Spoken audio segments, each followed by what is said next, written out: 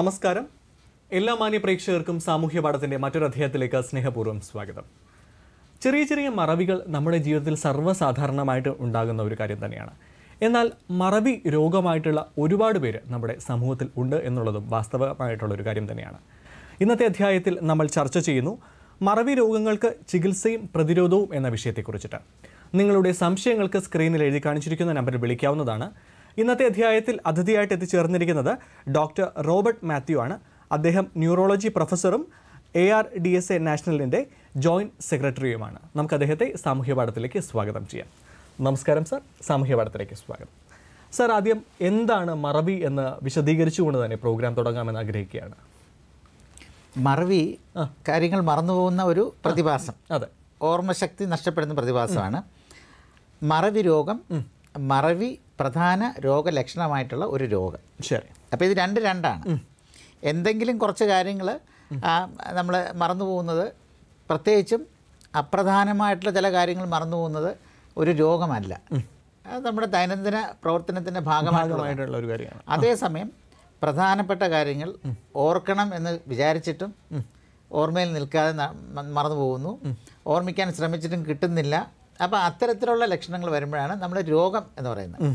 അപ്പം മറവി രോഗം എന്ന് പറയുന്നത് പ്രായമായിട്ടുള്ളവരെ കൂടുതലായിട്ട് ബാധിക്കുന്ന തലച്ചോറ് സംബന്ധിച്ചുള്ള രോഗമാണ്. തലച്ചോറ് സംബന്ധിച്ചുള്ള രോഗമാണ് മറവി രോഗം എന്ന് പറയുന്നത്. അത് ഒരു കൂട്ടം രോഗങ്ങളുടെ ഒരു ഫാമിലി ഓഫ് രോഗങ്ങൾ. ഇപ്പോൾ നമ്മൾ പനി എന്ന് പറയുമല്ലോ, പനി എന്ന് പറയുന്നത് ജലദോഷം കൊണ്ട് പനി വരാം, അത് മൂത്രത്തിൽ പഴുപ്പുണ്ടെങ്കിൽ പനി, പല കാരണങ്ങളുണ്ട് വരാം. അതുപോലെ ഒരു കൂട്ടം തലച്ചോറ് സംബന്ധിച്ചുള്ള അസുഖത്തിൻ്റെ ഭാഗമായിട്ട് വരുന്ന സംക്ഷിപ്തമായിട്ടുള്ളൊരു രൂപമാണ്, അതിൻ്റെ ഒരു രോഗലക്ഷണമാണ് ഈ മറവി രോഗം എന്ന് പറയുന്നത്. ശരി. പൊതുവേ മറവി രോഗം എന്ന് പറയുമ്പോൾ നമ്മുടെ പ്രോഗ്രാം കണ്ടുകൊണ്ടിരിക്കുന്ന പ്രേക്ഷകർക്ക് ഒരുപാട് സംശയങ്ങളുണ്ടാകും. കാരണം അവർക്ക് മറവികൾ ദൈനംദിനമായിട്ട് ഡോക്ടർ പറഞ്ഞതുപോലെ സംഭവിക്കുന്നുണ്ടാവും. അപ്പം മറവി രോഗത്തിൻ്റെ ലക്ഷണങ്ങൾ എന്താണെന്ന് വിശദീകരിച്ച് കഴിഞ്ഞാൽ എനിക്ക് തോന്നുന്നു ആ തരത്തിലുള്ള സംശയങ്ങൾ ഒരുപാട് മാറാൻ സാധ്യതയുണ്ട്. അതെ, മറവി രോഗത്തിൻ്റെ പ്രധാനപ്പെട്ട ലക്ഷണം മറവി തന്നെയാണ്. ശരി. അത് പ്രായമായിട്ടുള്ളവരിൽ വരുന്നു എന്നുള്ളതാണ് മറ്റൊരു പ്രധാനപ്പെട്ട കാര്യം. അതായത് ഇപ്പം കുഞ്ഞു കുട്ടികൾ പരീക്ഷയ്ക്ക് പഠിച്ചിട്ട് മറന്നു പോകുന്നു, അത് നമ്മൾ രോഗം എന്നുള്ള രീതിയിൽ കാണുന്നില്ല. ശരി. പ്രായമായിട്ടുള്ളവർക്ക് വരുമ്പോഴാണ് അത് മറവി രോഗം എന്നുള്ള രീതിയിൽ നമ്മൾ കാണുന്നത്. ഈ രോഗത്തിൻ്റെ ഓരോ ഘട്ടം അനുസരിച്ച് ഇതിന് വേറെ വേറെ രോഗലക്ഷണങ്ങളാണ്. ഓക്കെ, അത് ശരി. അപ്പോൾ ഒരു ഒറ്റ ലക്ഷണം വെച്ച് നമുക്കിതിനെ നമുക്ക് പറയാൻ പറ്റില്ല അങ്ങനെ. അപ്പോൾ ആരംഭത്തിലുള്ള ലക്ഷണങ്ങൾ, അസുഖം അങ്ങോട്ട് പുരോഗമിക്കുന്നതനുസരിച്ചുള്ള ലക്ഷണങ്ങൾ, വളരെ മൂർച്ഛിച്ച അവസ്ഥയിലുള്ള ലക്ഷണം, ഇങ്ങനെ ഒരു കൂട്ടം ലക്ഷണങ്ങളായിട്ട് വരുന്നത്. ഇതിലെല്ലാം പ്രധാനമായിട്ടുള്ളത് മറക്കുക എന്ന് തന്നെയാണ്. ശരി. അപ്പോൾ ആരംഭത്തിൽ താരതമ്യേന അപ്രധാനമായിട്ടുള്ള കുറച്ച് പേരുടെ പേര് മറന്നു പോവുക, അല്ലെങ്കിൽ നേരത്തെ ഓർത്തിരുന്ന കുറച്ച് ടെലിഫോൺ നമ്പറുകൾ മറന്നു പോവുക. അപ്പോൾ ഈ രീതിയിൽ ആരംഭിച്ചിട്ട് പിന്നെ സാധനങ്ങൾ അവിടെ വെച്ച് മറന്നു പോവുക. അല്പം കൂടി കഴിയുമ്പോൾ പ്രധാനപ്പെട്ട സംഭവങ്ങൾ മറന്നു പോവുക. ഓക്കെ, അതായത് നമ്മുടെ ജീവിതത്തിൽ സംഭവിച്ചിരിക്കുന്ന ഇൻസിഡൻസ് മറന്നു പോവുക. അല്ലെങ്കിൽ ഇപ്പം രാവിലെ ഇപ്പം ഇത് പ്രായമായിട്ടുള്ളവരാണല്ലോ ബാധിക്കുന്നത്. അപ്പം ഗൾഫിൽ നിന്ന് മോൻ വിളിച്ച് പറയും, അപ്പം വൈഫ് വരുമ്പം മരുമോൾ വരുമ്പോൾ ഇന്ന കാര്യം പറയണമെന്ന് രാവിലെ വിളിച്ച് ഏൽപ്പിക്കും അച്ഛനെ. ശരി. പക്ഷേ വൈകിട്ടാകുമ്പോഴേക്കും അത് മറന്നു പോകും. അപ്പോൾ പറയാൻ മറക്കും. അപ്പോൾ പിന്നെ അടുത്ത ഫോൺ കോൾ രാത്രി വരും. മോൻ വീണ്ടും ചോദിക്കും, യോ ഞാനിങ്ങനെ പറഞ്ഞിരുന്നില്ല അച്ഛൻ എന്താ പറയാത്തെന്ന് ചോദിക്കും. അപ്പം നീ പറഞ്ഞോ? ഓക്കെ, പറഞ്ഞോന്ന് പോലും സംശയം, അതുപോലും മറക്കാം. ശരി. അപ്പോൾ നമ്മൾ ഒരു സൂചന കിട്ടിയിട്ടും ഓർമ്മിക്കാൻ പറ്റുന്നില്ല. ശരി. അപ്പോൾ ആ ഒരു ഘട്ടത്തിൽ എത്തുമ്പോഴാണ് നമ്മളിതിനെ ഗൗരവത്തോടെ കണ്ടു തുടങ്ങുന്നത്. അതായത് ദൈനംദിന പ്രവൃത്തികളിൽ ബുദ്ധിമുട്ട് വരുന്ന രീതിയിൽ ഓർമ്മക്കുറവ് വരുന്നു. അപ്പോഴാണ് ബാക്കി കൊടുക്കുമ്പോൾ അതിന് ചെറിയ കണക്ക് തെറ്റാം, അതൊരു കാര്യം. ശരി. 2, കൊടുത്തിട്ടുണ്ടാവില്ല പക്ഷെ കൊടുത്തെന്ന് വിചാരിക്കും. ഓക്കെ. അല്ല, കൊടുത്തു പക്ഷെ കൊടുത്തില്ലെന്ന് വിചാരിക്കും. അപ്പോൾ അപ്പോൾ അതെല്ലാം പ്രധാനപ്പെട്ട കാര്യങ്ങളാണ്, നമ്മുടെ ദൈനംദിന ജീവിതത്തെ ബാധിക്കുന്ന കാര്യങ്ങളാണ്. അപ്പം ഇത്തരത്തിൽ ആകുമ്പോഴാണ് അതിന് ഒരു അസുഖത്തിൻ്റെതായിട്ടുള്ളൊരു ഗൗരവം അതിന് വരുന്നത്. ഇത് ഒരു സ്ഥായിയായി എന്തെങ്കിലും ആദ്യമൊക്കെ ഒറ്റപ്പെട്ട സംഭവങ്ങളായിരിക്കും, പിന്നെ ഇത് മിക്ക ദിവസവും വന്നു തുടങ്ങും. അങ്ങനെ ഇത് സ്ഥായിയായി ഒരു പ്രശ്നമാകുമ്പോഴാണ് നമ്മൾ ശരിക്കും രോഗമാണെന്ന് ആലോചിക്കുന്നത്. അപ്പം ആ ഒരു ഘട്ടത്തിലാണ് നമ്മൾ ഡോക്ടറിനെ കാണേണ്ടി വരുന്നത്. അത് പുരോഗമിക്കുന്നതനുസരിച്ച് അപ്പോൾ ആരംഭത്തിലൊക്കെ നമുക്ക് ചെറിയ നോട്ട്ബുക്ക് ഉപയോഗിച്ചോ, അപ്പം മെമ്മറി എയ്ഡ്സ് ഇപ്പോഴാണെങ്കിൽ മൊബൈലിലും ഒക്കെ നമുക്ക് കുറിച്ചിടാനൊക്കെ പറ്റും. അങ്ങനെ ഇവർ അഡ്ജസ്റ്റ് ചെയ്ത് പോവും. പിന്നെ കുറച്ചുകൂടി അങ്ങോട്ട് ചെല്ലുമ്പോൾ ഈ മറവിക്കും അപ്പുറം മറ്റു പല രോഗലക്ഷണങ്ങളുണ്ടാകും. സാർ ഞാനൊന്ന് ഇടപെട്ടോട്ടെ, നമുക്ക് അതിലേക്ക് വരാം. നമ്മുടെ ആദ്യത്തെ കോളർ എത്തിച്ചേർന്നിട്ടുണ്ട്. നമസ്കാരം, സാമൂഹ്യ പാഠത്തിലേക്ക് സ്വാഗതം. പേര് പറഞ്ഞു പരിചയപ്പെടുത്താമോ? ഹലോ സാർ, ഞാൻ മലപ്പുറത്താണ് വിളിക്കുന്നത്. ശരി, സാറിനോട് സംശയം ചോദിച്ചോളൂ. പറയണം. എന്റെ പേര് ഗീരാൻ എന്നാണ്. എനിക്ക് 5-8 മാസങ്ങളായി ഇങ്ങനെ ചെറിയ മറവി. സാധനങ്ങൾ എന്തെങ്കിലും വാങ്ങിക്കാൻ പോലെ അത് മറക്കുക. പിന്നെ മുൻപ് കഴിഞ്ഞ ചില നമ്പർ സാർ പറഞ്ഞ പോലെ ടെലിഫോൺ നമ്പർ മറക്കുക. പിന്നെ ഇടയ്ക്ക് എനിക്ക് തല വയർക്കും, തല നന്നായിട്ട് വയർക്കും ചില സമയങ്ങളിൽ. ഇടയ്ക്ക് വേദനയുണ്ട്. എത്ര വയസ്സുണ്ടെന്ന് പറഞ്ഞില്ലല്ലോ? എനിക്ക് 62 വയസ്സ്. 62 വയസ്സാ? 62 വയസ്സ്. അപ്പൊ എത്ര കാലമായി ഈ ബുദ്ധിമുട്ടുകൾ അനുഭവിച്ചു തുടങ്ങിയിട്ട്? ഇപ്പൊ ബുദ്ധിമുട്ടായി 8 മാസമായിട്ടുള്ളൂ. ശരി. അല്ല, ഈ പറഞ്ഞ ലക്ഷണങ്ങൾ വളരെ ഗൗരവമായിട്ട് എടുക്കേണ്ടതില്ല. ഇത് താരതമ്യേന അപ്രധാനമായിട്ടുള്ള കാര്യങ്ങളാണ്. അപ്പോൾ മറവി രോഗം എന്നിപ്പോൾ ആലോചിച്ച് തുടങ്ങണ്ട. അടുത്ത 2 മാസത്തിൽ കാര്യങ്ങളൊക്കെ കുറച്ചുകൂടെ ഗൗരവത്തോടു കൂടി ചെയ്യാൻ ശ്രമിക്കുക. കുറച്ച് കാര്യങ്ങൾ പ്രധാനമല്ലാത്ത മറന്നു പോയിക്കോട്ടെ, സാരമില്ല. പ്രധാനപ്പെട്ട കാര്യങ്ങൾ നന്നായിട്ട് ഓർമ്മിക്കാൻ ശ്രമിക്കുക, ബോധപൂർവ്വം.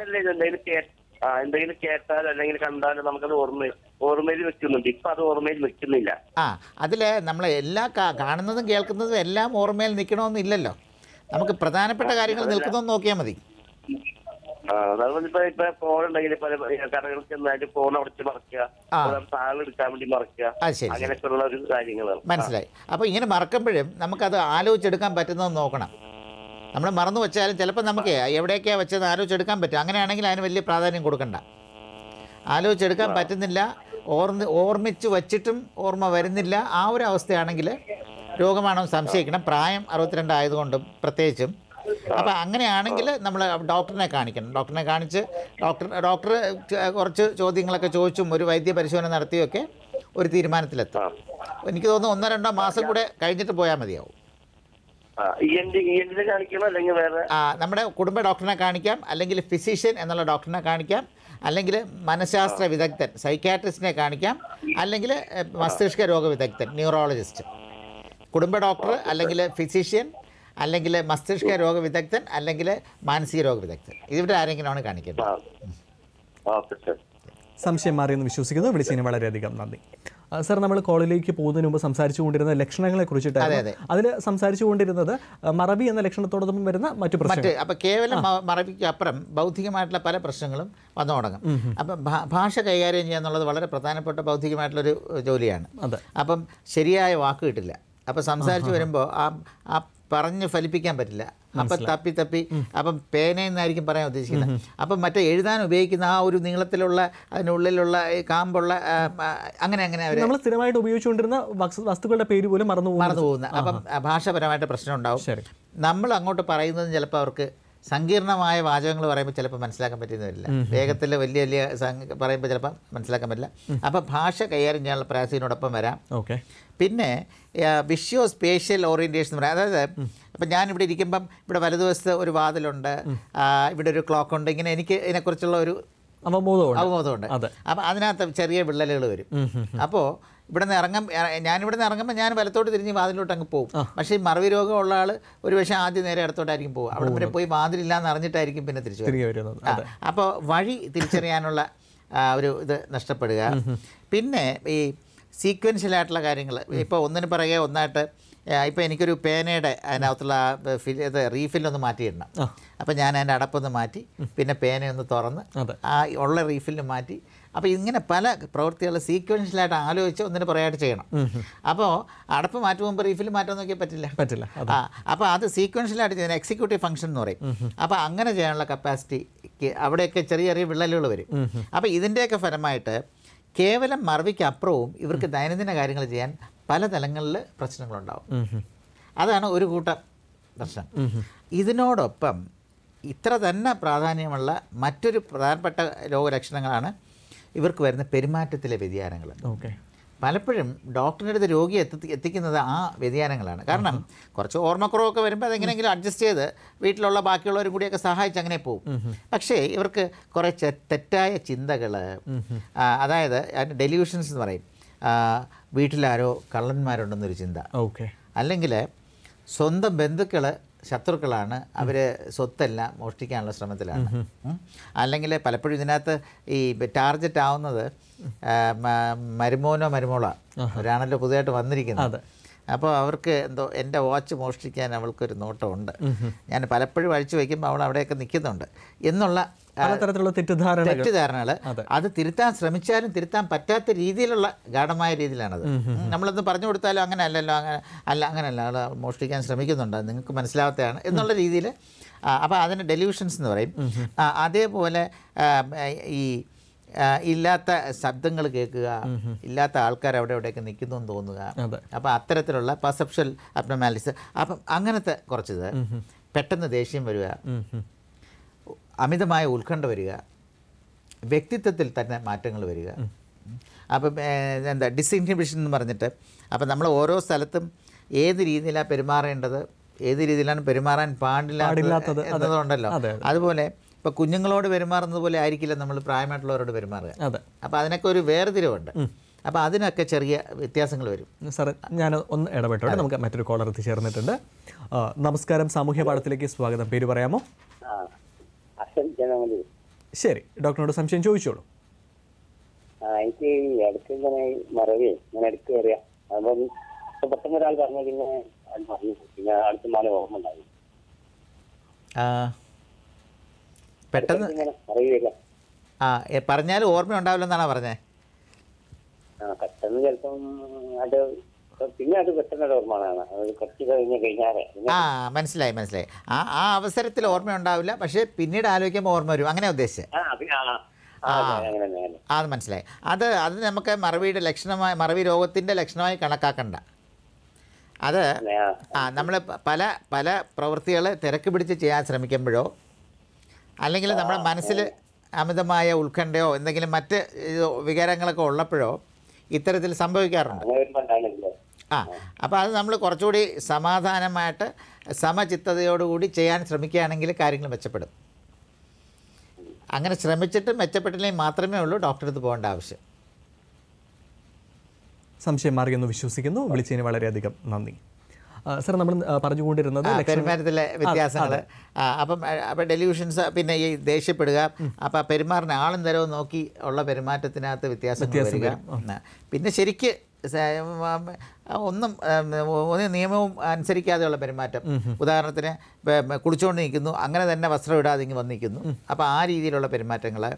പിന്നെ മലമൂത്ര വിസർജനം ചെയ്യുന്നതിനകത്ത് അലക്ഷ്യമായിട്ട് ബാത്റൂമിൽ പോകാതെ മുറിക്കകത്തോ ആ രീതിയിലുള്ള ഈ പെരുമാറ്റങ്ങൾ. ഇങ്ങനെ ഒരു കൂട്ടം പെരുമാറ്റത്തിലെ വ്യത്യാസങ്ങളാണ്. അതോടൊപ്പം ഈ തെറ്റായ ചിന്തകളൊക്കെ വരുമെന്ന് പറഞ്ഞല്ലോ. അപ്പോൾ ഉദാഹരണത്തിന് എന്നെ കൊല്ലാൻ ശ്രമിക്കുന്നതായിട്ടാണ് എൻ്റെ ചിന്ത, അപ്പം ഞാൻ തിരിച്ചാക്രമിക്കും. ഓക്കെ. അപ്പോൾ ആക്രമണ സ്വഭാവത്തിലുള്ള പെരുമാറ്റം, എന്താ വയലൻസ്, ആ രീതിയിലുള്ള പെരുമാറ്റം, അങ്ങനെ കുറേ ഒരു കൂട്ടം പെരുമാറ്റങ്ങൾ. പിന്നെ ചിലർക്ക് തോന്നും അവർ താമസിക്കുന്ന അവരുടെ വീടെല്ലാം തോന്നും. ഓക്കെ, അത് എൻ്റെ വീടല്ല, നിങ്ങളൊന്നും എൻ്റെ ബന്ധുക്കളോ അല്ല, ഇതൊക്കെ വേറെ ആരോ ആണ്, വേറെ ആരുടെ വീടാണ്, എനിക്ക് എൻ്റെ വീട്ടിൽ പോകണം എന്ന് പറഞ്ഞ് എല്ലാം തുണിയെല്ലാം രാവിലെ തൊട്ടേ ഇങ്ങനെ അടുക്കി പറക്കി കെട്ടിക്കൊണ്ടേയിരിക്കും, എൻ്റെ വീട്ടിൽ പോകാനെന്നും പറഞ്ഞുകൊണ്ട്. ആ തലത്തിൽ വരെ രോഗലക്ഷണം മാറുന്നു എന്നുള്ളതാണ്. അപ്പം ഇതിങ്ങനെ ഈ പറഞ്ഞ ലക്ഷണങ്ങളെല്ലാം ഒരുമിച്ച് വരുന്നില്ലല്ലോ. ഇതിങ്ങനെ ആരംഭത്തിലെ കുഞ്ഞു കുഞ്ഞ ലക്ഷണങ്ങളും പിന്നെ ചേർന്ന് വരുന്നു. ഇതിൽ ചിലത് മാറിപ്പോകുന്നു, എല്ലാം വരണമെന്നുമില്ല. അപ്പം ഇങ്ങനെ പലതരത്തിൽ രോഗലക്ഷണങ്ങൾ വന്നിട്ട് പിന്നെ ഈ അസുഖം പിന്നെയും ഇത് അസുഖം കൂടിക്കൊണ്ട് തന്നെ ഇരിക്കും. പല മറവി രോഗങ്ങളും. ഇപ്പം നമ്മൾ ഒരു 100 മറവി രോഗികളെടുത്താൽ അതിൽ 85 പേർക്കും ചികിത്സിച്ച് മാറ്റാൻ പറ്റാത്ത തരത്തിലുള്ള മറവി രോഗമായിരിക്കും. 15 പേർക്കുള്ളൂ ചികിത്സിച്ച് മാറ്റാൻ പറ്റുന്ന തരത്തിലുള്ള. അപ്പോൾ ഈ 85% പേരുടെ ഇതിങ്ങനെ കൂടിക്കൊണ്ടേയിരിക്കും. പിന്നെ അസുഖം വളരെ വളരെ കൂടുന്നതനുസരിച്ച് ഇവരങ്ങ് ഒതുങ്ങിക്കൂടാൻ തുടങ്ങും.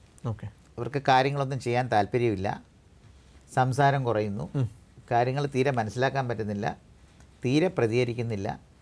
അങ്ങനെ പിന്നെ ഒരു എന്താ പറയുന്ന ഒരു അർത്ഥപൂർണമല്ലാത്ത ഒരവസ്ഥയിലേക്ക് വരുത്തുന്നു. ഇതാണ്. അപ്പോൾ ഇതിനോടൊപ്പം മറവി രോഗത്തിൻ്റെ പ്രത്യേക സ്വഭാവം അനുസരിച്ച് ഇവർക്ക് നടക്കാനുള്ള പ്രയാസം ഇതിനോടൊപ്പം വരാം, സംസാരിക്കാനുള്ള പ്രയാസം വരാം, ആഹാരം കഴിക്കാനുള്ള ബുദ്ധിമുട്ട് വരാം. ഇങ്ങനെ അത് ശരിക്കും ന്യൂറോളജിക്കലായിട്ടുള്ള മസ്തിഷ്കം സംബന്ധിച്ചോ ഞരമ്പ് സംബന്ധിച്ചുള്ള മറ്റ് രോഗലക്ഷണങ്ങളും ഇതിനോടൊപ്പം പ്രത്യക്ഷ. ശരി ഡോക്ടർ, ഞാനൊന്ന് ഇടപെടുകയാണ്. നമുക്ക് മറ്റൊരു കോളർ എത്തിച്ചേർന്നിട്ടുണ്ട്. നമസ്കാരം, സാമൂഹ്യ പാഠത്തിലേക്ക് സ്വാഗതം. പേര് പറഞ്ഞ് പരിചയപ്പെടുത്താമോ? എൻ്റെ പേര് ആനീന്നാണ്. ശരി, എവിടെ നിന്ന് വിളിക്കുന്നു? ഞങ്ങൾ കാലടി അടുത്ത്. ശരി, ഡോക്ടറോട് സംശയം ചോദിച്ചോളൂ. പറയണം മാഡം. ഞാനൊന്ന് ഇടപെട്ടോട്ടെ. ടിവിയുടെ വോളിയം കുറച്ചതിന് ശേഷം ഫോണിലൂടെ സംസാരിക്കാമോ? ശരി ശരി. നമസ്കാരം സാർ. പറയണം മാഡം, പറഞ്ഞോളൂ. സാർ നമസ്കാരം. നമസ്കാരം, പറയണം. ഞങ്ങളുടെ കുടുംബത്തിലുള്ള ഒരു ചേട്ടനാണ്, 73 വയസ്സായി. അപ്പൊ അനസ്തേഷ്യ കൊടുത്തിട്ട് ഞങ്ങൾ അസുഖം വന്നേന്ന് പറഞ്ഞ ഈ മറവി രോഗം പോലെ. എന്താ പറഞ്ഞ? ആദ്യം പറഞ്ഞ എന്താ?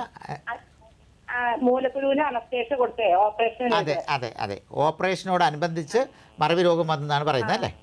മനസ്സിലായി. 73 വയസ്സുള്ള ആളാണ്. 73 വയസ്സ്. നല്ല ആരോഗ്യമുള്ള ആളായിരുന്നു, ഒരു കുഴപ്പമുണ്ടായില്ല. ഇല്ല ഇല്ല. ഇത് വളരെ സാധാരണയായിട്ട് സംഭവിക്കുന്ന ഒരു കാര്യമാണ്. ഇതിനെ ഡെലീറിയം എന്ന വാക്കുകൊണ്ടാണ് ഇതിനെ വിവരിക്കുക. അതായത് മറവി രോഗത്തിൻ്റെ ആരംഭഘട്ടത്തിൽ ഈ രോഗത്തിൻ്റെ ലക്ഷണങ്ങൾ പ്രകടമായിരിക്കില്ല. അതുകൊണ്ട് തന്നെ രോഗമുണ്ടെന്ന് നമ്മൾ അറിയില്ല.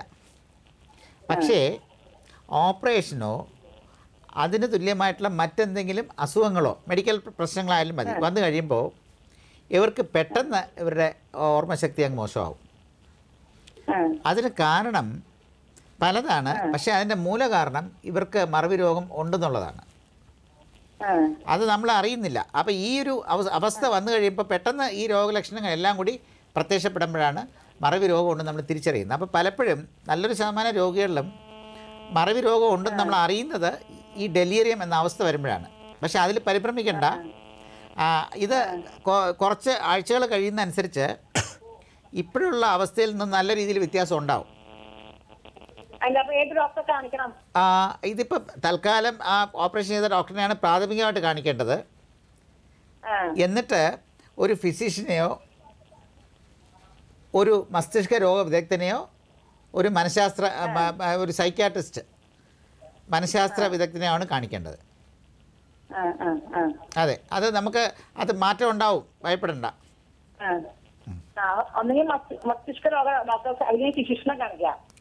ഫിസിഷ്യനെ കാണിക്കാൻ പറ്റുമെങ്കിൽ അങ്ങനെ, അല്ല മസ്തിഷ്ക രോഗ വിദഗ്ധനെ കാണിക്കാമെങ്കിൽ അങ്ങനെ, അല്ലെങ്കിൽ സൈക്യാട്രിസ്റ്റ് മാനസിക രോഗ വിദഗ്ധനെ കാണിച്ചാലും മതിയാവും. അതെ, സംശയം മാറിയെന്ന് വിശ്വസിക്കുന്നു. വിളിച്ചതിന് വളരെയധികം നന്ദി.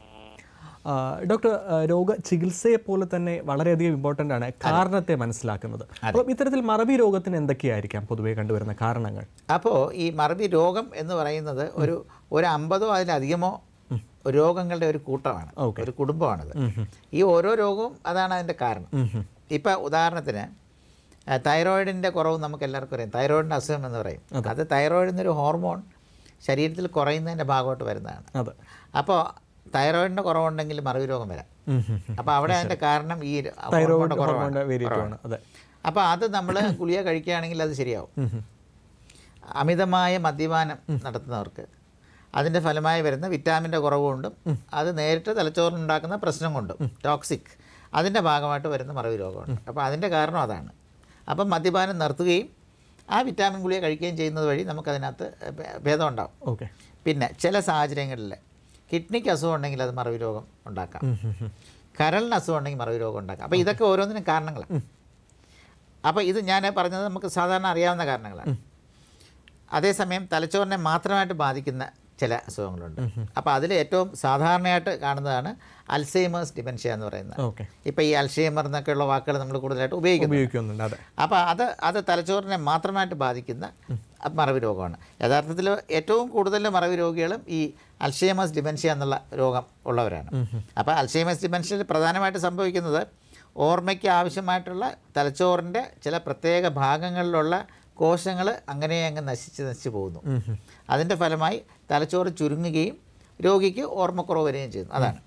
അപ്പോൾ ഇതിനെ ഡീജനറേറ്റീവ് ഡിസീസ് എന്നാണ് പറയുന്നത്. ഈ ഡീജനറേറ്റീവ് ഡിസീസ് എന്ന് വെച്ചാൽ വ്യക്തമായ കാരണം നമുക്ക് കണ്ടുപിടിക്കാൻ പറ്റിയിട്ടില്ല. പക്ഷേ എന്തോ ചില സംഭവങ്ങളുടെ ഫലമായി രോഗം ഉണ്ടാകുന്നു. രോഗത്തിൻ്റെ ഫലമായി തലച്ചോറിലെ കോശങ്ങൾ ഇങ്ങനെ നശിച്ച് പോകുന്നു. മനസ്സിലായി. അത് പല ഭാഗങ്ങളിലുള്ള കോശങ്ങൾ ഇപ്പം നശിക്കുന്നതനുസരിച്ച് ആ രോഗത്തിന് പല സ്വഭാവങ്ങളുണ്ടാകും. അപ്പം FTD, ഫ്രോണ്ടൽ ടെമ്പറൽ ഡിമെൻഷ്യ എന്ന് പറഞ്ഞിട്ട് മറ്റൊരു മറവി രോഗമുണ്ട്. അതിൻ്റെ പ്രധാനപ്പെട്ട രോഗലക്ഷണം പെരുമാറ്റത്തിൽ വരുന്ന വ്യത്യാസങ്ങളാണ്. ഡിഫ്യൂസ് ലൂയി ബോഡി ഡിമെൻഷ്യ വേറൊരു തരത്തിലുള്ള മറവി രോഗമുണ്ട്. അതിൽ മറവിക്കൊപ്പം ശാരീരികമായിട്ടുള്ള കുറേ അസ്വസ്ഥതകൾ, കൈക്കും കാലിനും വരുന്ന വിറയൽ, പാർക്കിൻസോൺസ് എന്നുള്ള രോഗത്തിൻ്റെ ഭാഗമായിട്ട് വരുന്ന മറവി രോഗം, ഇങ്ങനെ അനേകം തരത്തിലുള്ള രോഗങ്ങൾ മറവി, ഇതൊക്കെയാണ് മറവി രോഗത്തിൻ്റെ പല പല പല കാരണങ്ങൾ. പിന്നെ തലച്ചോറിന് വരുന്ന ട്യൂമർ, തലച്ചോറിനുള്ളിൽ വരുന്ന അണുബാധ. ഇപ്പോൾ ഉദാഹരണത്തിന് ഈ ട്യൂബർക്കുലോസിസ്, ക്ഷയരോഗം, അത് ശ്വാസകോശത്തെ ബാധിക്കുന്നത് പോലെ തലച്ചോറിനെ ബാധിക്കാറുണ്ട്. പക്ഷെ അതിന് ചികിത്സിച്ച് മാറ്റാൻ പറ്റും. അത് പൂർണ്ണമായിട്ടും ചികിത്സിച്ച് മാറ്റാൻ പറ്റുന്ന മറവി രോഗമാണ്. അപ്പോൾ ഇങ്ങനെ ചികിത്സിച്ച് മാറ്റാൻ പറ്റുന്നതും പറ്റാത്തതുമായിട്ടുള്ള മറവി രോഗങ്ങളുണ്ട്, ധാരാളം മറവി രോഗങ്ങളാണുള്ളത്. അതെ ഡോക്ടർ, അതുപോലെ തന്നെ വളരെ ഇമ്പോർട്ടൻ്റ് ആണ് ചികിത്സ എങ്ങനെയായിരിക്കുന്നത്. അപ്പോൾ മറവി രോഗത്തിൻ്റെ ചികിത്സ എങ്ങനെയായിരിക്കും, അതിനെക്കുറിച്ചൊന്ന് വിശദീകരിക്കാമോ? മറവി രോഗത്തിന് ആദ്യം ഞാൻ ആദ്യം പറഞ്ഞ കണക്ക് ഒന്നുകൂടി പറയാം. 100 മറവി രോഗികളെടുത്താൽ അതിൽ 15 പേർക്ക് ചികിത്സിച്ച് ഭേദമാക്കാൻ പറ്റുന്ന രോഗങ്ങളായിരിക്കും. അതെ. അപ്പം അത് നമ്മൾ രോഗനിർണയം നടത്തുക, അതായത് രോഗം ഇന്നതാണെന്നുള്ളത്, ഇന്ന കാരണം കൊണ്ടാണ് മറവി രോഗം ഉള്ളത് എന്ന് കണ്ടുപിടിക്കുക, അതിനുള്ള ചികിത്സ കൊടുക്കുക. ഓക്കെ ഡോക്ടർ, ഞാൻ ഒന്ന് ഇടപെട്ടോട്ടെ. നമുക്ക് ചികിത്സയ്ക്ക് വരുന്നതിന് മുമ്പ് മറ്റൊരു കോളർ വെയിറ്റ് ചെയ്യുന്നുണ്ട്. നമസ്കാരം, സാമൂഹ്യ പാഠത്തിലേക്ക് സ്വാഗതം. പേര് പറയാമോ? എന്റെ പേര് രാജി എന്നാണ്. എവിടെ നിന്ന് വിളിക്കുന്നു രാജി? ഞാൻ ട്രിവാൻഡ്രം ജില്ലയിലെ കാട്ടാക്കടയിൽ നിന്നാണ് വിളിക്കുന്നത്. ശരി, ഡോക്ടറിനോട് സംശയം ചോദിച്ചോളൂ. പറയണം. എനിക്ക് 24 വയസ്സായി. ഇപ്പോ കുറച്ച് നാളായിട്ട് എന്തെങ്കിലും ഒരു സാധനം എവിടെയെങ്കിലും കൊണ്ട് വെച്ച് കഴിഞ്ഞാൽ എനിക്കത് പിന്നെ എവിടെയാണ് വെച്ചതെന്ന് ഓർമ്മയില്ല. പിന്നെ ഒരുപാട് കഷ്ടപ്പെട്ട് ബുദ്ധിമുട്ടി നോക്കിയാൽ മാത്രമേ അതെവിടെയാണ്, അതിനു വേണ്ടി ഒരു ദിവസം ഫുള്ള് മെനക്കെട്ടാൽ മാത്രമേ അത് എവിടെയാ കൊണ്ടുവച്ചെന്ന് ഓർക്കാൻ പറ്റുന്നുള്ളൂ. അത് മറവി രോഗത്തിന്റെ ലക്ഷണമാണോ? 24 വയസ്സായി എനിക്ക്. മനസ്സിലായി. അല്ല, രാജിയുടെ ചോദ്യം വളരെ രസകരമാണ്. എന്തെങ്കിലും ഒരു സാധനം എവിടെയെങ്കിലും കൊണ്ട് വെച്ചാൽ എടുക്കാൻ പറ്റുന്നില്ലെന്നാ പറഞ്ഞത്.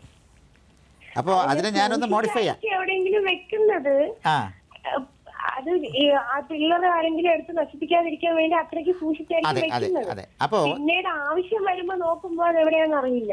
മനസ്സിലായി. അപ്പോൾ അതായത് പ്രധാനപ്പെട്ട ഒരു സംഗതി നമ്മൾ വളരെ സൂക്ഷിച്ച് ഒരു സ്ഥലത്ത് വയ്ക്കുന്നു, അത് പിന്നെ ഓർത്തെടുക്കാൻ പറ്റുന്നില്ല, അതാണ് പ്രശ്നം. അതെ. അപ്പോൾ ഇത് സാധാരണ സംഭവിക്കുന്നത് നമ്മൾ ഈ വയ്ക്കുന്ന, എവിടെയാണ് വയ്ക്കുന്നത്, എന്തിനാണ് വയ്ക്കുന്നത് എന്നുള്ളത് വേണ്ട രീതിയിൽ മനസ്സിലോട്ട് പതിപ്പിക്കാത്തപ്പോഴാണ് ഇത് വരിക. ഞാനൊരു ചെറിയ ഉദാഹരണം പറയാം. ഇപ്പം ഞാൻ പുറത്തുനിന്ന് വന്നു, തിരക്ക് പിടിച്ച് വീട്ടിലോട്ട് വന്നു, വീട്ടിൽ ഇപ്പോൾ കുറേ ജോലിയുണ്ട്. അപ്പോൾ വാച്ച് പെട്ടെന്ന് ഊരി ഒരു സ്ഥലത്തങ്ങ് വെച്ചു.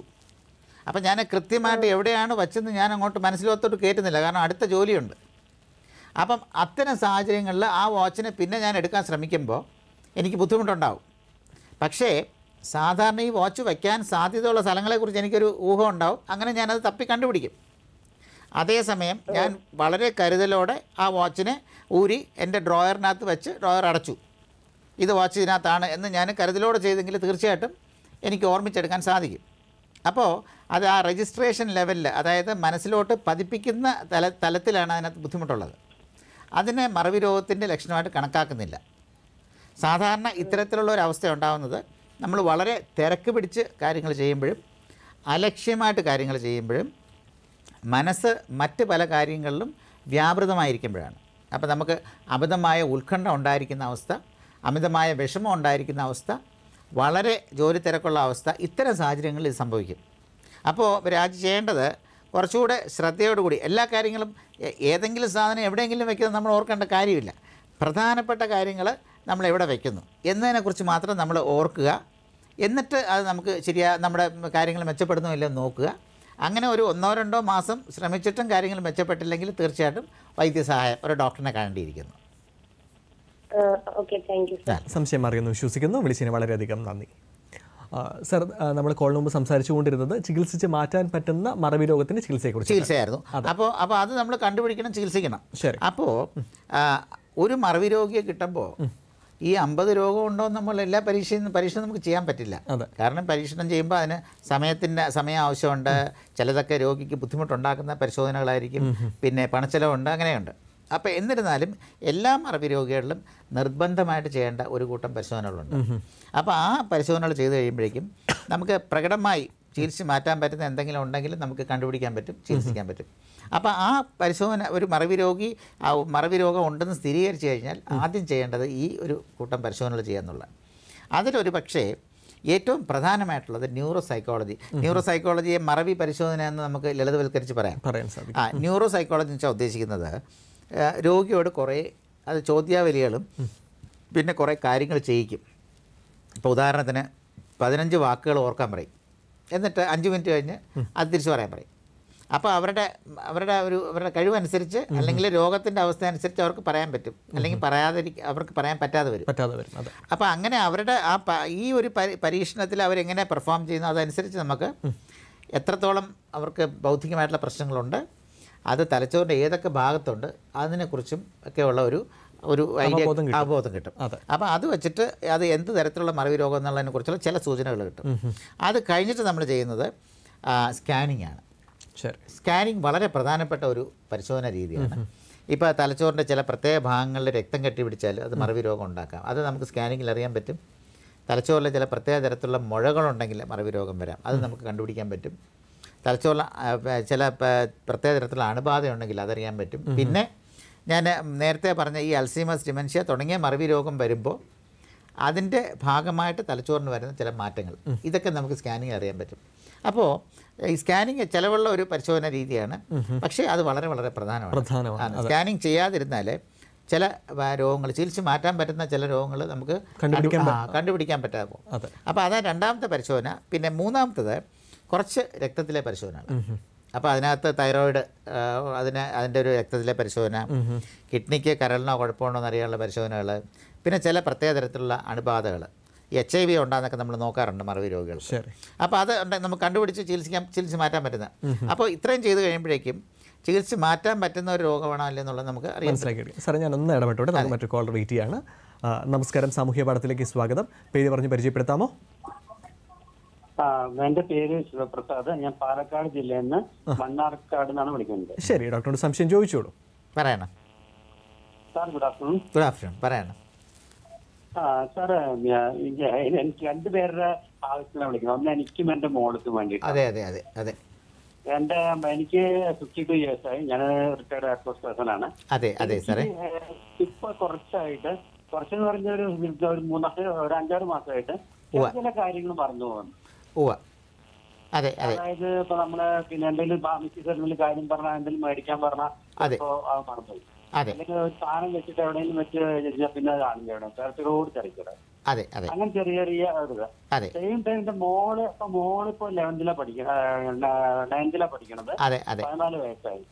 മോളിക്കുള്ള പ്രശ്നം എന്ന് പറഞ്ഞു കഴിഞ്ഞാൽ എന്തെങ്കിലും ഒരു കാര്യം ഇപ്പൊ അപ്സ്റ്റെയറിൽ പോയി കഴിഞ്ഞാൽ മോളിലത്തെ വെളിയിലുള്ള വാൽ അടക്കണം എന്ന് പറഞ്ഞാൽ ആറിന് ശരിയെന്ന് പറയും, അവിടെ പോയിട്ട് മറന്നിട്ട് അതുമാതിരി എന്തെങ്കിലും സാധനം എടുത്തിട്ട് കൊണ്ടുപോകണം എന്ന് പറഞ്ഞാൽ അത് അവള് മറക്കും. പഠിക്കുന്ന കാര്യത്തിലൊന്നും വലിയ പ്രശ്നമില്ല. പഠിക്കുന്ന കാര്യത്തിലോ അല്ലെങ്കിൽ വേറെയുള്ള സ്കൂൾത്തെ ആക്ടിവിറ്റീസ് ഗൈഡ് അതെല്ലാം ഒരു പ്രശ്നമില്ല.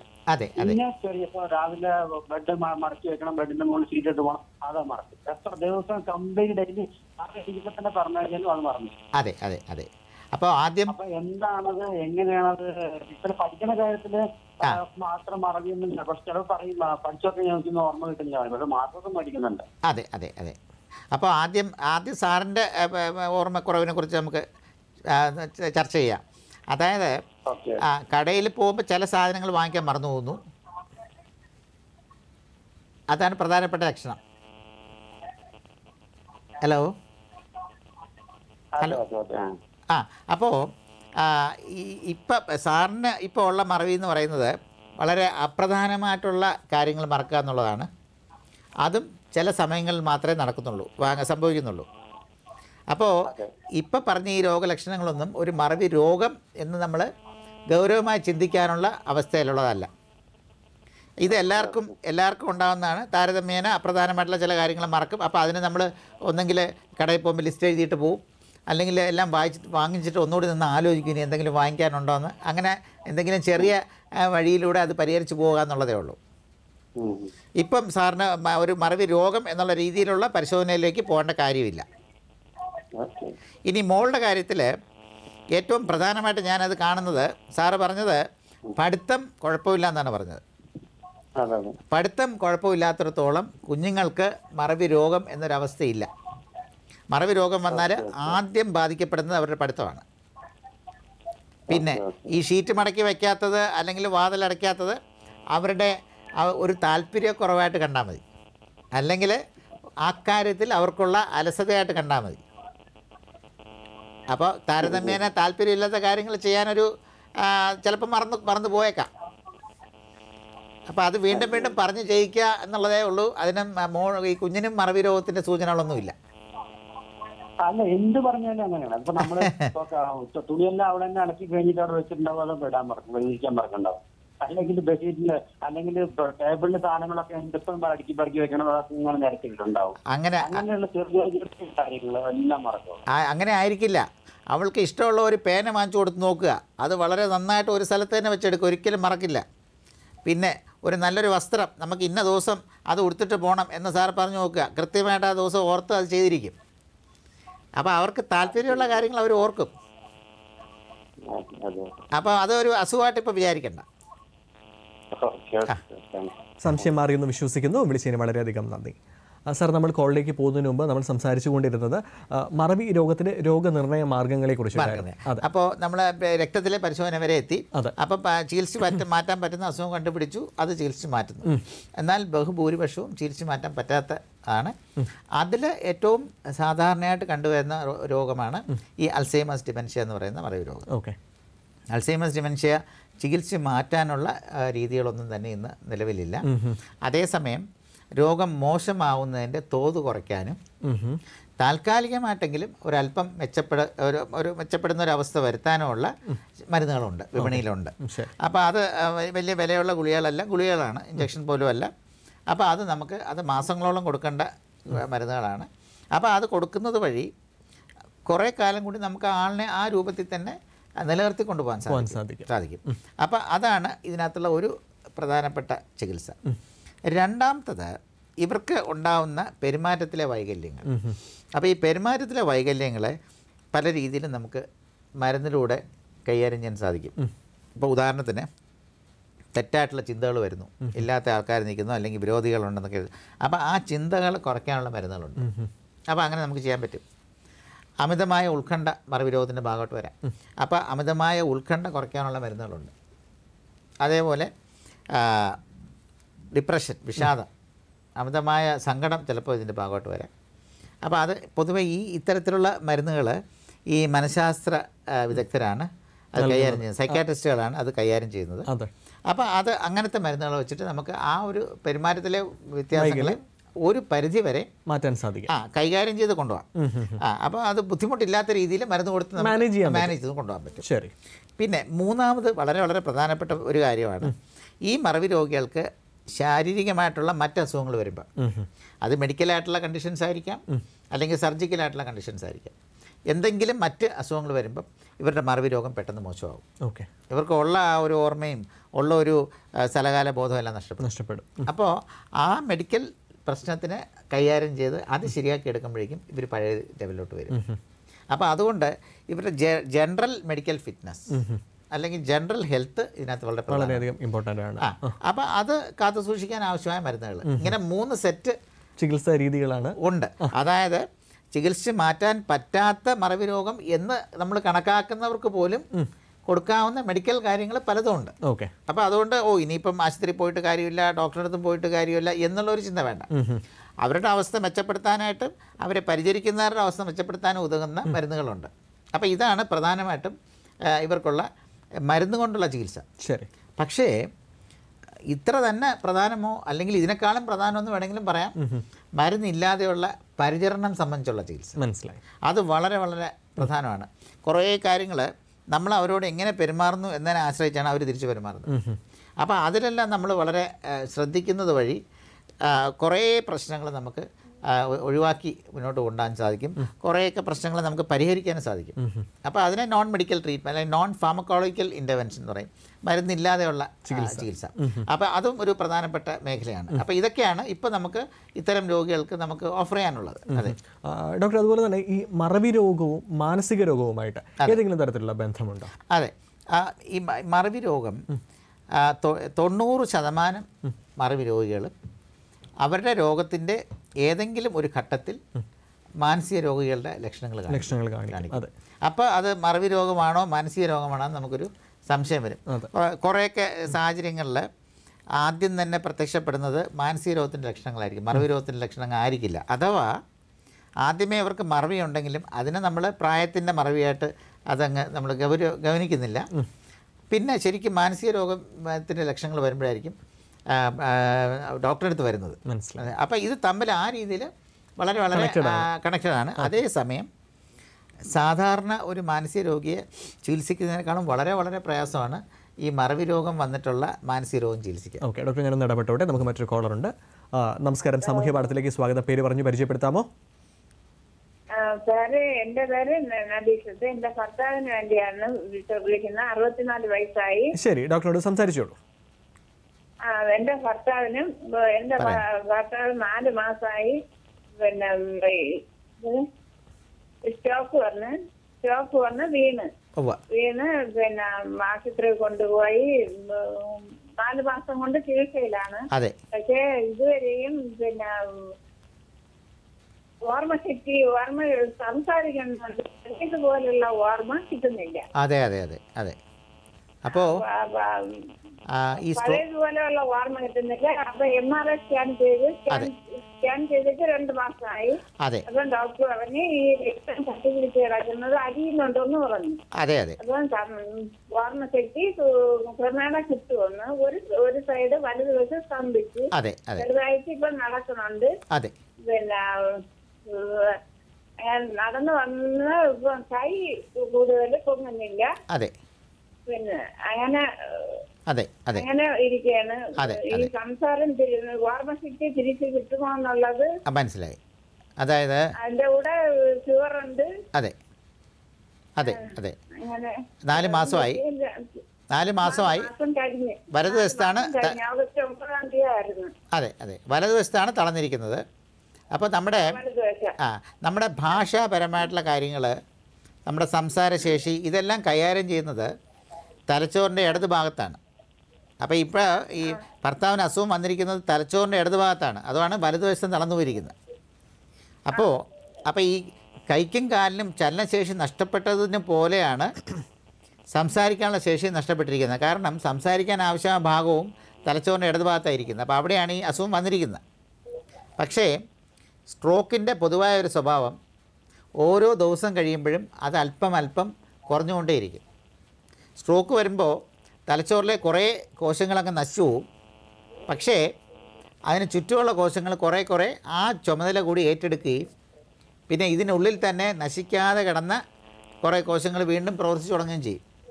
അപ്പോൾ ഇതിൻ്റെയൊക്കെ ഫലമായി ഓരോ ദിവസം കഴിയുമ്പോഴും ഇപ്പോൾ ആൾ നടന്നു തുടങ്ങിയതുപോലെ ഓരോ ദിവസം കഴിയുമ്പോഴും അല്പം സംസാരം മെച്ചപ്പെട്ടുകൊണ്ടേയിരിക്കും. അപ്പം നമ്മൾ ക്ഷമയോടുകൂടെ ഈ പിടിച്ച് നടത്തുക, കൈക്കും കാലിനുമൊക്കെ നല്ല വ്യായാമം ചെയ്തു കൊടുക്കുക. അതുപോലെ തന്നെ അങ്ങോട്ട് സംസാരിക്കുക.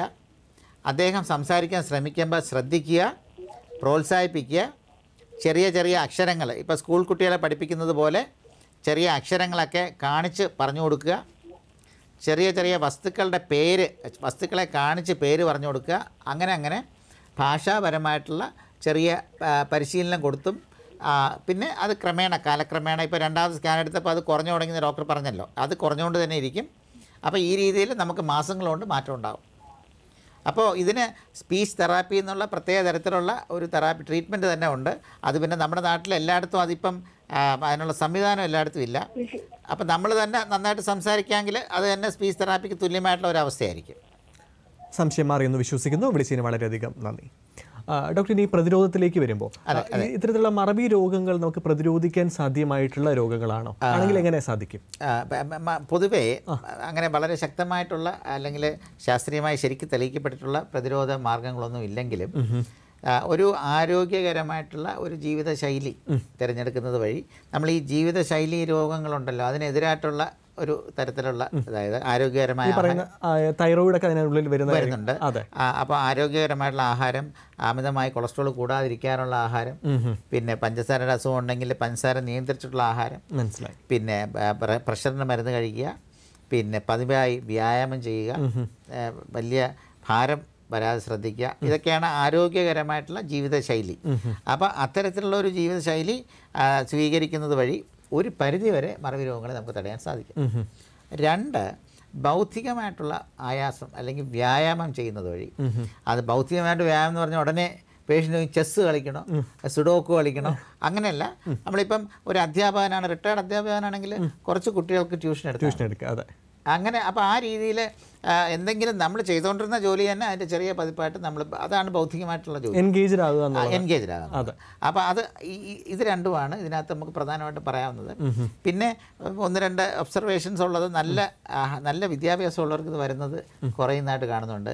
പല ലാംഗ്വേജസ് അറിയാവുന്നവർക്ക് ഇത് വരുന്നത് കുറയുന്നതായിട്ട് കാണുന്നുണ്ട്. അപ്പോൾ അങ്ങനെയൊക്കെയുള്ള ചില തിയറീസ് ഒക്കെ ഇപ്പോൾ ഉണ്ട്. അതെ സാർ, അതുപോലെ തന്നെ ഓർമ്മശക്തി കൂട്ടാൻ അല്ലെങ്കിൽ നമ്മൾ പഠിച്ച കാര്യങ്ങൾ അല്ലെങ്കിൽ ഇത്തരത്തിലുള്ള നടന്ന സംഭവങ്ങൾ മറന്നു പോകാതിരിക്കാനായിട്ട് എന്തെങ്കിലും ടിപ്സോ പൊടിക്കൈകളോ എന്തെങ്കിലും ഉണ്ട്? അതെ അതെ. അപ്പം നമ്മുടെ ഈ മറവി രോഗമായിട്ട് നേരിട്ട് ബന്ധപ്പെട്ടുള്ള ഒരു ചോദ്യമല്ല ഇത്. കാരണം മറവി രോഗത്തിന് കൊടുക്കുന്ന മരുന്നുകളൊന്നും തന്നെയും സാധാരണ ഒരാൾക്ക് ഓർമ്മ വർദ്ധിപ്പിക്കില്ല. അപ്പം മറവി രോഗമുള്ള ഒരാൾ കഴിക്കുന്ന മരുന്നെടുത്ത് കഴിക്കാൻ ഇച്ചിരി ഓർമ്മ വയ്ക്കട്ടെ, അത് നടക്കില്ല. പക്ഷെ അല്ലാതെ പല പല ടെക്നിക്സ് വഴി നമുക്ക് ബുദ്ധി, പ്രത്യേകിച്ച് പഠിക്കുന്നവർക്ക് വീണ്ടും വീണ്ടും ആവർത്തിച്ച് പറയുക, ആവർത്തിച്ച് അത് പതിപ്പിക്കുക, ലോജിക്കലായിട്ട്, അതായത് കാര്യം മനസ്സിലാക്കി പഠിക്കാൻ നോക്കുക, പിന്നെ സീക്വൻഷ്യലായിട്ട് പഠിക്കാൻ നോക്കുക. അപ്പം ഇത് കഴിഞ്ഞാൽ ഇത് കഴിഞ്ഞാൽ ഇത്, അങ്ങനെ. പിന്നെ ക്ലാസിഫൈ ചെയ്ത് പഠിക്കാൻ, ഇതിനെ തരംതിരിച്ച് പല ഗ്രൂപ്പായിട്ട് തരംതിരിച്ച് പഠിക്കാൻ നോക്കുക. പിന്നെ നിമോണിക്സ് ചിലർ ചെയ്യുന്നത്, ഒരു 15 വാക്കുകൾ കാണാൻ പഠിക്കണമെങ്കിൽ എല്ലാത്തിൻ്റെയും ആദ്യത്തെ അക്ഷരം വെച്ച് ഒരു വാചകം ഉണ്ടാക്കും. അപ്പോൾ ഇത്തരത്തിലുള്ള പല പല കാര്യങ്ങൾ പരിശീലിക്കുക. അതെ അതെ സാർ, ഞാനൊന്ന് ഇടപെടുകയാണ്. നമുക്ക് അനുവദിച്ചിരിക്കുന്ന സമയം ഇവിടെ പൂർണ്ണമാവുകയാണ്. ഇനിയും ഒരുപാട് കാര്യം ഈ വിഷയത്തിൽ സംസാരിക്കാനുണ്ട്. അത് നമുക്ക് മറ്റൊരു അധ്യായത്തിലാകാം. ഏതായാലും നമ്മുടെ ക്ഷണം സ്വീകരിച്ച് ഇവിടെ എത്തിയതിൽ വളരെയധികം നന്ദി. ഈ ഒരു അവസരം തന്നതിന് പ്രത്യേകം നന്ദി. തീർച്ചയായിട്ടും. ഇന്നത്തെ സാമൂഹ്യ പാഠം ഇവിടെ പൂർണ്ണമാകുന്നു. മറ്റൊരു അധ്യായത്തിൽ മറ്റൊരു അതിഥി മറ്റൊരു വിഷയവുമായിട്ട് കണ്ടുമുട്ടാം. അതുവരേക്കും നന്ദി, നമസ്കാരം.